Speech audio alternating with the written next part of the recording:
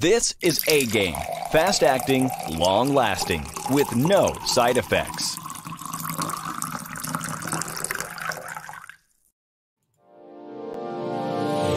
Hey all my Crimsonites, and welcome to the Crimson Cure channel, where we embrace our femininity, increase our womanly value, and celebrate our brothers. So join me on our feminine journey to learn, heal, and grow.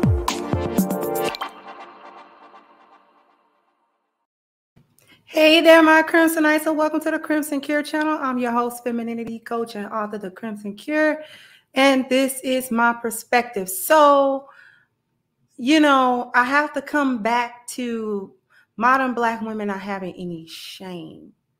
And this one is a sad one because she's ruining several lives, not just her own. This is a clip, what I'm talking about is a clip of a 26-year-old woman that came on the Kendra G show. She has 7 children, pregnant with an 8th, and on the show looking for a man. Now, the clip here is like 20 minutes long. I'm only going to play maybe about 2 minutes, 2.5 minutes of it, just so you can kind of get the gist of what's going on. I'm going to see if I can put the link in the description box so you can watch it yourself after you watch the show. And so I'm just going to go ahead and share my screen really quickly so you guys can just sort of see. I'm going to let it play for a little bit. Here you go. Dallas. And how old are you? 26, right? I'm 26. Okay, and you have 7 kids and one on the way? Yes, ma'am. Okay, so let's go with the kids' ages. I cannot. I got an 11-year-old, a 9-year-old, an 8-year-old, a 5-year-old. Wait, I gotta write it down. So tell me again from the top. I have an 11-year-old, 9, 8, 2 3-year-olds, a 5-year-old, and a 1-year-old. Boom. Okay, and you're pregnant? Yes. So are you pregnant? How many men? How many baby daddies do I have? Yes. Child's fathers do I have? Yes. I have 4. 4. So you're currently pregnant and you have a 1-year-old. Is that by the same man? Yes. No, the one that I'm pregnant by, I don't know who my baby daddy is. But how do you not know where your baby daddy is? See, it's a long story. I don't want to talk about it. It's embarrassing. So did you have sex with multiple? Don't judge me. No, I'm just trying to. Here's the deal. Now I want to say this: you chose to come on the show, right? So okay, these are the questions. Happened. These are the questions I would naturally ask for clarity. So you volunteer. I don't call nobody. Everybody calls me. So that is okay. I want to get this out. Have you ever been raped?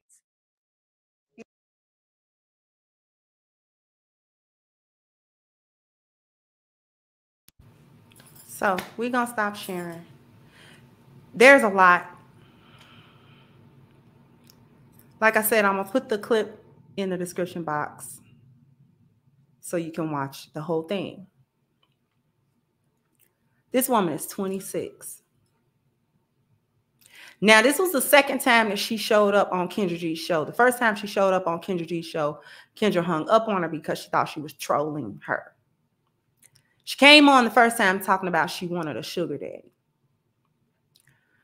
Later on in this clip, she mentions the sugar daddy and the fact that he just passed away 2 months ago. So she's looking for another sugar daddy. Obviously, this was an older man.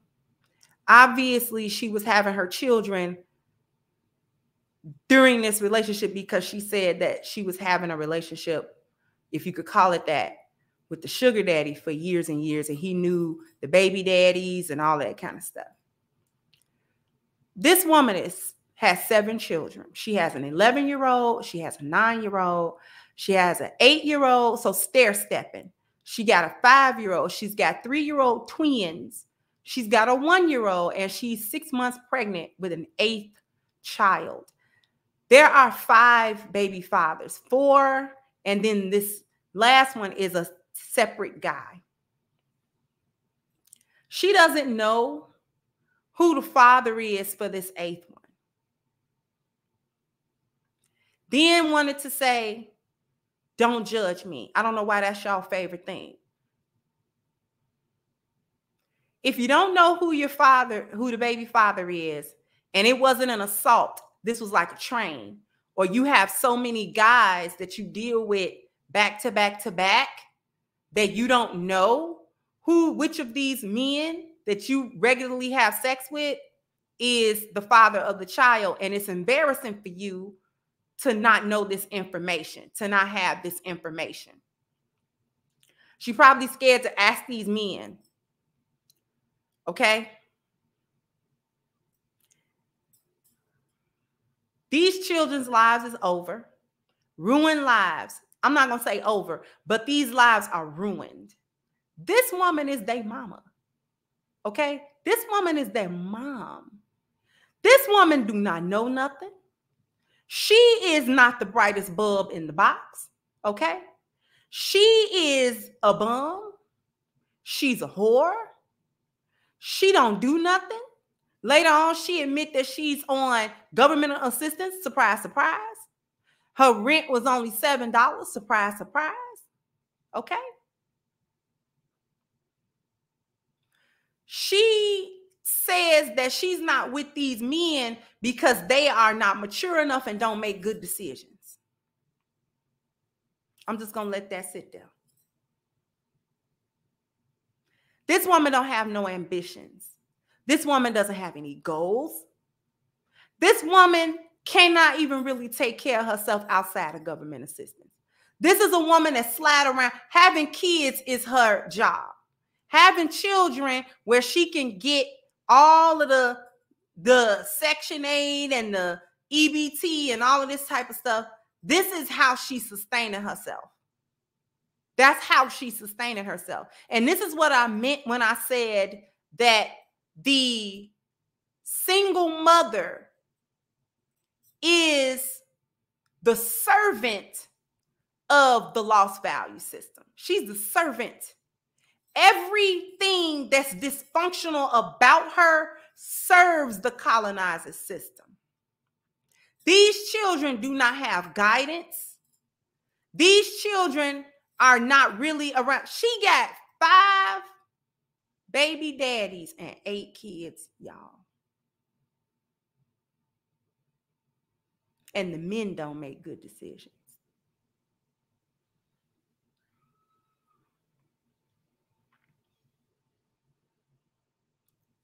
This one, along with so many other Black women in this same predicament, we are not even going to act like she is alone or she's a one-off or she's an outlier, because she's not. She common. She common as a cold. Do you understand? This woman is common as a cold. She has zero real concept of her lost value as a woman.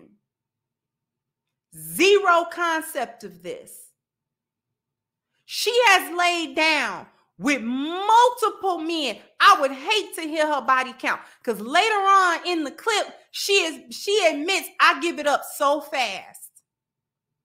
So she admit, listen, this little cat right here, this box right here, hot, y'all. It's hot to trot, y'all. I can't hold it. I can't hold it. This is the type of individual that cannot tolerate any structure in her life. Like I said, she had a sugar daddy. He just passed away. She is not looking for structure. She is looking for another sugar daddy because she said that she want to be celibate. I'm going to have to do some shows. I'm going to have to do some shows on some recurring themes with y'all. The celibacy after 1,000 bodies. And then the marriage after 1,000 bodies and 20,000 kids. I'm going to have to really get into that with y'all. Because what is this pathology? She only wants somebody that's going to pay for her and pay for her children. Black women like this are really a dime a dozen. women that have no shame, and women that don't have any sense of where their value really even is.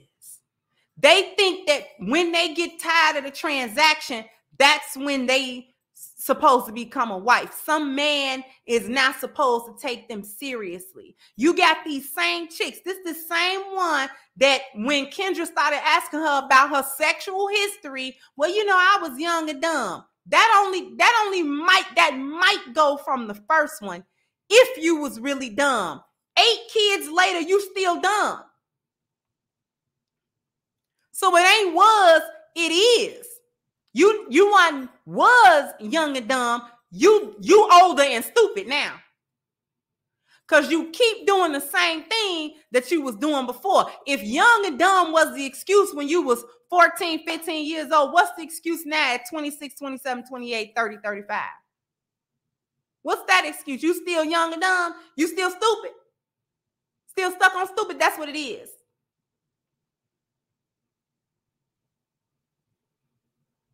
Complete delusion about who they are. These women are in delusion about who they are and where they stand and where they've placed themselves in the community, where they've placed themselves in the eyesight of men. This is the folly of feminism, of empowerment, and of not holding no value for yourself or for men, because men are supposed to accept you. Men are supposed to accept you, and they'll look at a man cock at it if he don't. They will look at a man sideways. If that man say, no, ma'am, I am not coming to you. You got a ready-made family. You beyond a ready-made family. A ready-made family is 1 or 2 kids. You got 8. You're pregnant right now. You need to be seeking out therapy. Not a man. Not a man. You don't need a man. You need spiritual healing. You don't need a man. You need therapy. You don't need a man. You need the 10 life values. You don't need a man. You need to heal all that trauma you got. You don't need a man. Not right now. Not in the condition you in, because you don't have nothing to give no man. Nothing. Women in these conditions, they don't have nothing good to give no man. All they gonna give a man is stress and headache and problems and trouble and threat. That's all they got. They don't have nothing to give no man that's any good for him. Nothing that he wants. Nothing that benefit him. Nothing. And it's 1,001 Black women in this state of being. And you wonder why your marriage rate is low. What man in his right mind, what man in his proper masculinity would ever? You fail every single vetting category that he got. You fail time. He can't waste that kind of time with you. Toll. Your whole situation is a money pit. He can't waste that kind of money on you. You ain't nothing but trouble. You ain't gonna be faithful. You done already proved that. You done already sat up there and said you can't hold it in your pants 2 seconds. And everything that you got going on with you is a whole entire threat to that man. This is why it's a no. All the way around, it's no.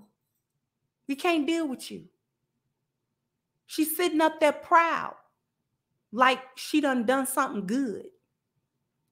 And you know deep down she knows this is crazy.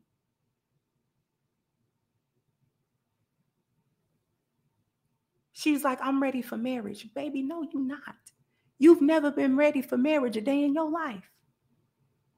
Nobody prepared you for marriage. Nobody. Black women are the only women that think marriage just happened because they snap their finger and say they want to get married. You have to be prepared to be a wife. You have to do work. That is work. It's work in the preparation. It's work in the doing. You really don't get a moment's rest. Being a wife, you don't get a moment's rest from that. That is a job that is 24 hours a day. There are no breaks in this job. You don't get a 10-minute break. You don't get a 30-minute lunch. You don't get no sick days. It ain't none.